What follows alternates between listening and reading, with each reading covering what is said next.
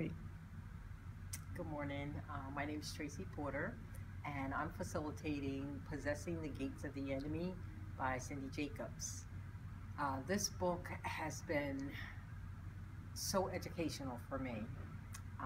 I really didn't know much about intercession, but it has really taught me a lot. First and foremost, that we're all called to be intercessors. And I've learned a lot of biblical terms for words that I've heard but not really understood, such as binding the enemy and loosing things from heaven.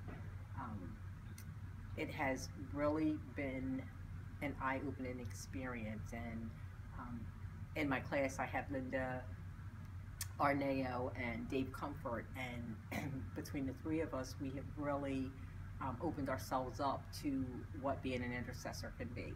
And I highly recommend that all Christians would read this book and see what God has in store for you as being an intercessor.